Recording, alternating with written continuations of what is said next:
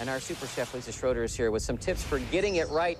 I see the before and I see the after we're going for. Let's look at the before right there. And before we even start jumping into this, there are all kinds of different companies out there with their chicken, with their names. Is there one particular type of chicken brand that you would go for, or is it more just looking at the chicken itself? I look for free range, and locally it's a Draper chicken, Draper Valley, and that's free range, and they're happy little chickens, and that's what we serve at Mother's. Okay, good. What I first of all want to do is tie up the chicken, because you can cook it like this, and if you don't know how to tie it, that's fine. It just won't be as pretty as the final. There went a piece of chicken flying.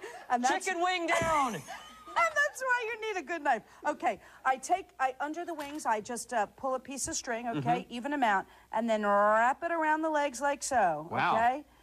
Bring them together, boom, I'm done. Now, again, as I said, if you don't know how to do it, and it did take me some practice to be able to do it, don't bother to tie your chicken. It kind of from the inside out. Season the cavity, absolutely. Sea salt right there?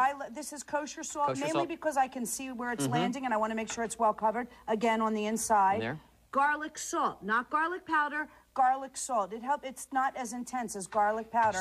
And why don't I use fresh garlic? Because it will burn before the chicken cooks. Okay. So garlic salt adds a lot of flavor. And I'm not just like that. Now you're not going to ingest the butter like this. It's going to melt, and it's going to baste the chicken as it cooks.